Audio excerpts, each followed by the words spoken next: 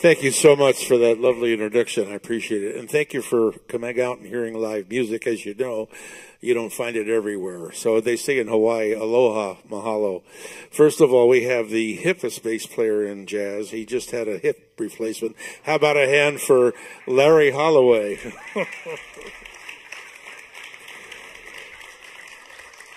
We have the happiest drummer in show business, Tim Pleasant.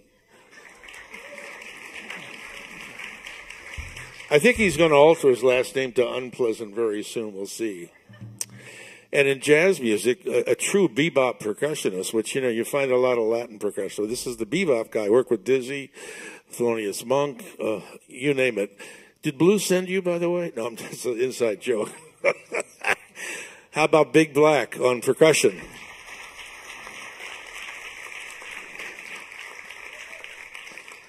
I was doing a concert with Pete Brugolo down in Redondo Beach, and we just had a recording come out with Flas Johnson, Art Hillary, and Johnny Kirkwood, and the guy was with the Four Freshmen. Bob Flanagan said, "Oh, I heard your record." And I said, "Well, quite an honor, because you guys did it as a ballad, but we did it as a jazz tune. This is a little tune the Four Freshmen actually made famous. It's called "It's a Blue World." How about that?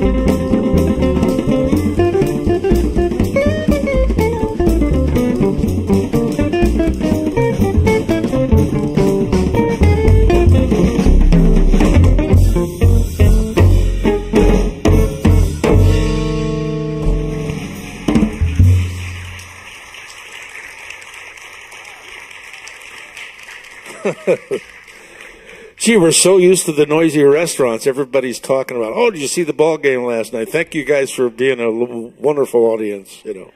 But Tim is seeing other audiences on the side, right? So that's okay.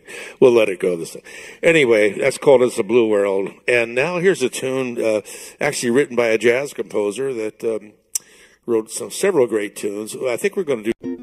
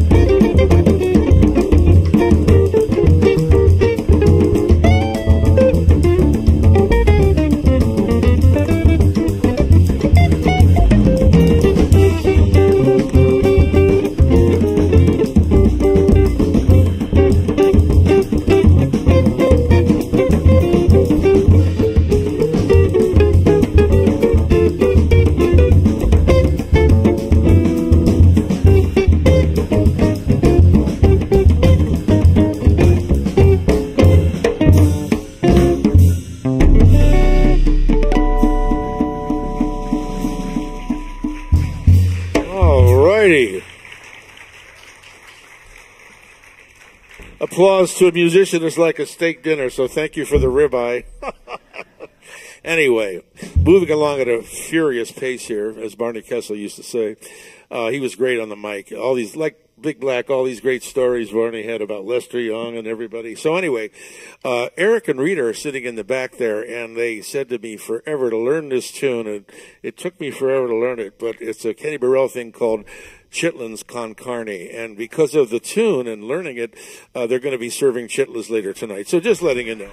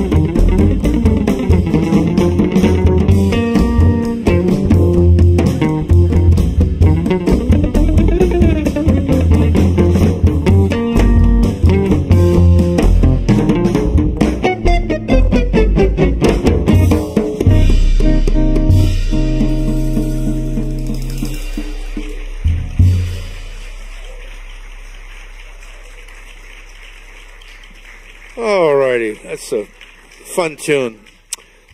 Here's a tune that I mentioned. Actually, we're doing them kind of close together. I didn't know we'd do it this way, but this is Tad Dameron's beautiful ballad. Many people did it, Sarah Vaughan, you name it, and it's called "If You Could See Me Now."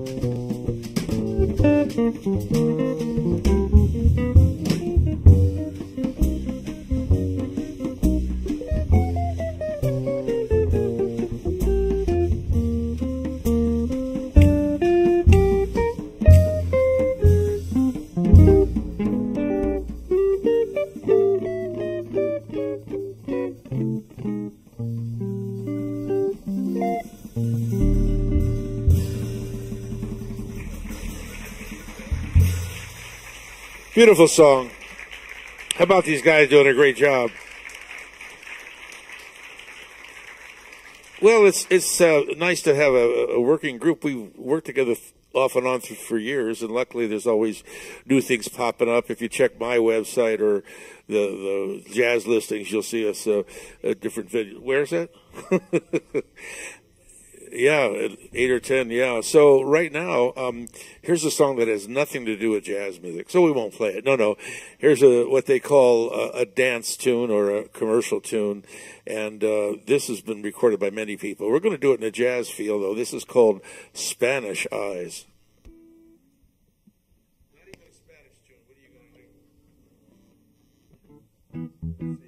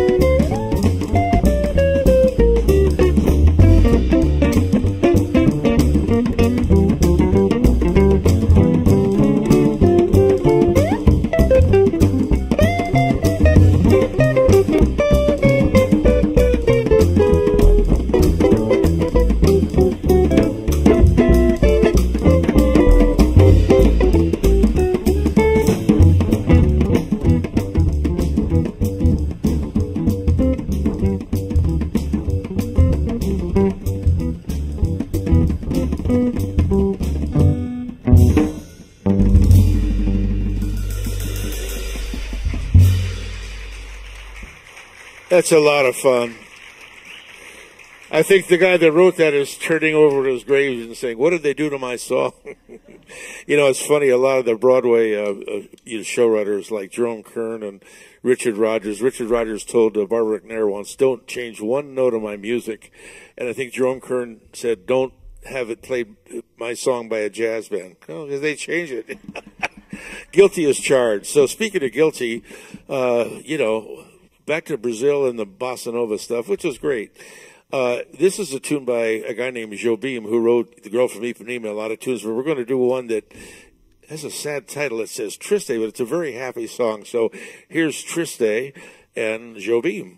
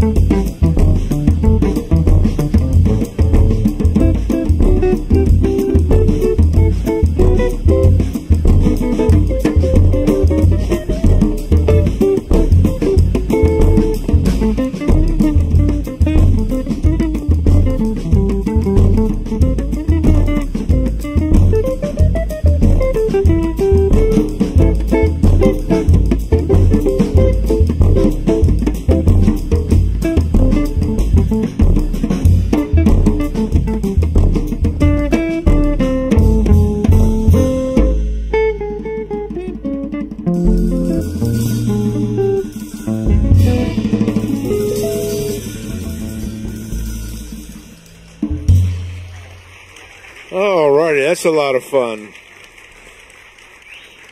The different beats. Well, right now we're going to go to, I'm kind of a one-hit wonder. I work with everybody once. I work with all the organ players once. Richard Groove Holmes, Jimmy Smith, and Jack McDuff. And he had a little tune he liked to play called Our Miss Brooks. I have no idea who she was, but he wrote a song for her. So here's Our Miss Brooks.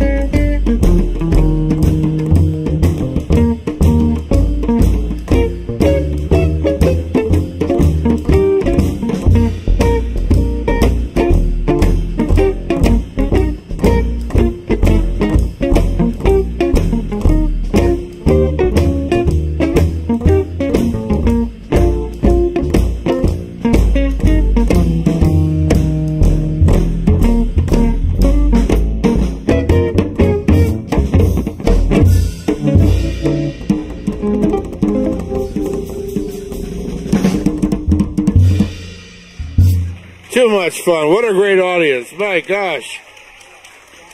You got to come to all of our gigs. Well, here's a tune. I mentioned the guy earlier. I wasn't even thinking about our little program. We try to figure out what we're going to play before we come up here. So, oh, gee, what are we going to play? Here's a tune the guy mentioned, Jerome Kern, and he probably didn't want us to play this, but this is kind of a fast. We got to take one, what they call in jazz, upstairs, which means fast. And here's a little tune called Dearly Beloved.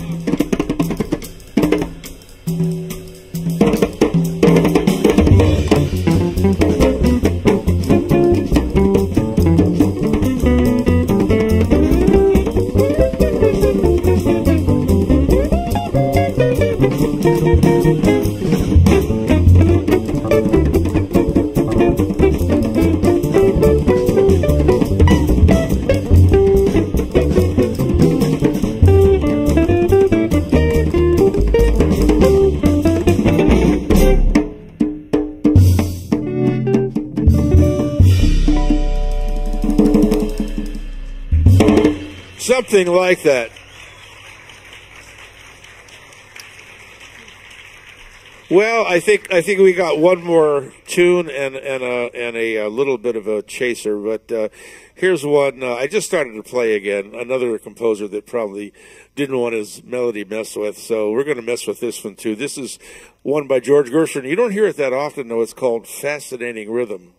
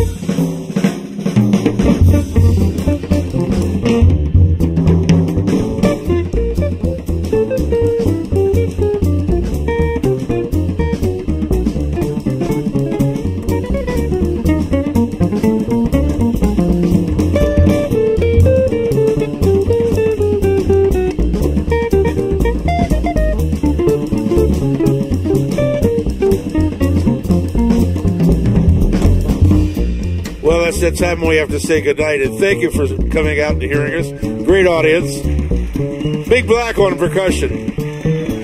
Larry Holloway, Jim Pleasant, yours truly, Doug MacDonald. Thank you. Come and see the live jazz around town. Aloha, mahalo.